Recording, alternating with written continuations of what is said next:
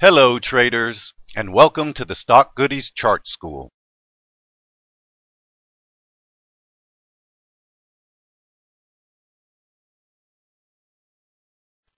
The MACD is one of the most commonly used indicators, and it's special because it brings together momentum and trend in one indicator. The standard setting for the MACD is the difference between the 12 and 26 period exponential moving averages. So let's go ahead and load it up. Since it is based on the 12 and 26 EMAs, let's go ahead and load those up first so you can get an idea on what the MACD is based on. So we're loading up the 12 and the 26 EMAs, and then on indicators down below you want to click on the MACD, and it is 1226 for the EMAs, and the signal line is set at the 9 period. Okay, so up here we have the blue 12 exponential moving average, the red 26 exponential moving average. It's comprised of three parts: the black MACD, the red signal line, and the blue histogram.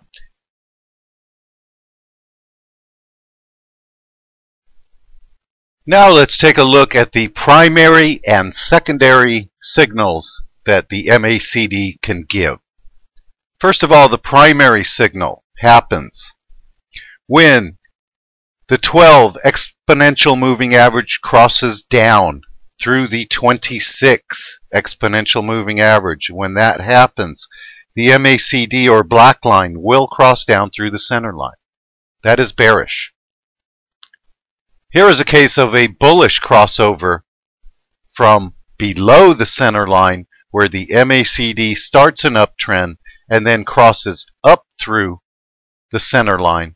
And in that case, the blue 12 exponential moving average is crossing up through the red 26 exponential moving average.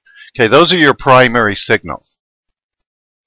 Now I think they happen a little late because they are based, the MACD is based on two exponential moving averages, and even though they are faster than simple moving averages, these crossovers can happen late in my opinion. So I use the MACD crossing through the signal line. Okay, right here the MACD is above the signal line, crosses down through it. Not a whole lot happens. Okay, but the next time the MACD, the black line, is above the red signal line and crosses down through it, it happens right about there, and that is the beginning of a downtrend. So if you are in this trade and it breaks out to new highs, and you can tell it's been up for 10 days in a row, and you might get a pullback, you might want to lock in profits here when the MACD crosses down through the signal line. Okay, here's another example of that. Stock had a huge run from about $8 to $14, up 10 days out of 12 it looks like, or 10 days out of 13. And that's really quite steep, so you know that a pullback is probably going to come. Okay, so right here the MACD is above the signal line and crosses down through it. That's telling you that the run has lost momentum. Okay, and as you can see, it fell. MACD just fell like a rock. There is the primary signal when it crosses down through the center line, which comes late, very late. So if you had exited a trade, a good, nice bullish trade, after a huge run, when the MACD crosses down through the signal line, that's a good one. Now the opposite happens right here, where the MACD drops below the signal line and crosses up through it right here. Move it a little bit to the right. There we go. Okay, MACD below this red signal crosses up through it. That's a bullish signal. The histogram was below the center line or zero and crossed up through it at the same time that the MACD crossed up to the signal line. So that's bullish. Okay, I don't really see any others on this particular chart. So the primary is when the MACD crosses down through the center line or up through the center line. The secondaries are when the MACD crosses down through the signal line or up through the signal line, or in this case, again, down through the signal line.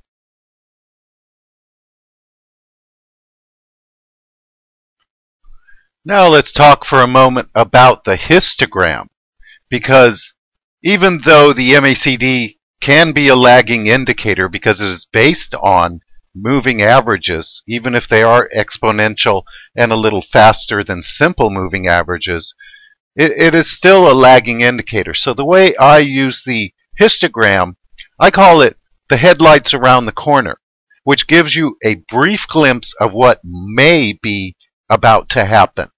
Okay, let's take a look at after this huge fall right here.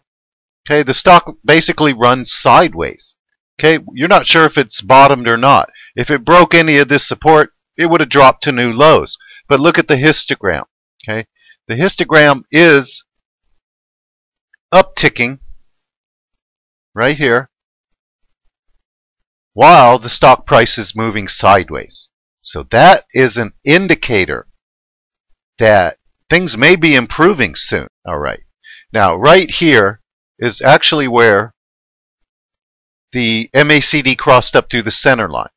And that happens when the 12 EMA crosses up through the 26 EMA. And as you can see, it's late. Now, my signal comes right here when the MACD crosses up through the signal line. The histogram that already gave early warning crosses up through the center line, okay, and it goes up.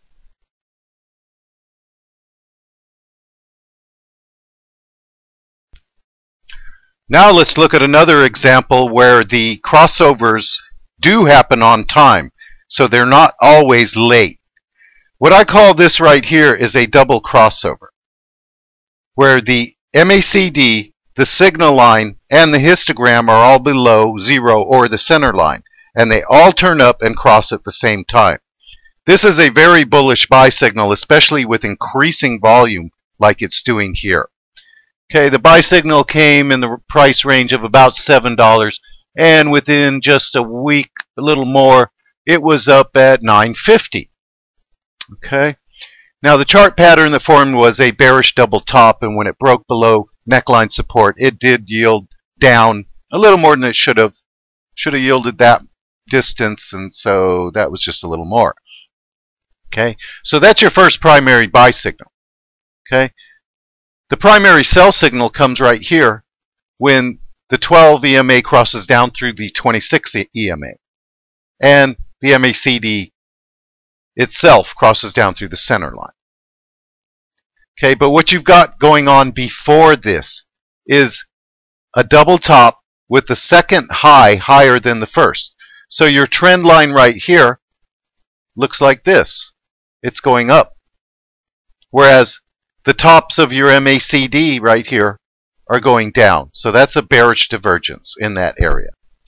I would have sold right here on the double top on the bearish divergence when the MACD crossed back down through the red signal line. At that point, the histogram was going negative. As you can see, the histogram was already headed really towards negative, even as the price was still going up. Another bearish divergence. Okay, so instead of selling right here on the primary signal, I would have sold right here on the secondary signal of the MACD turning down through the signal line. Now, the stock bottoms, forms kind of a lazy double bottom. Here we go again with the histogram upticking well before the stock starts moving up. This is giving you early warning. You also see that the MACD is starting to uptick there, which is the beginning of an uptrend. And as you can see right here, the MACD crosses up through the signal line. The histogram, the blue bars, cross up through the center line or zero and go ahead and set up new high. That is another beautiful double crossover because the MACD and signal line and the histogram were all below the center line and they all crossed up. Did this cross, histogram crossed up, and then a day or two later the MACD actually gave the primary buy signal, which came late. in this case. Okay? So this one isn't as perfect as this previous setup. Now, that's why I always buy when the MACD is below the center line and it does a crossover.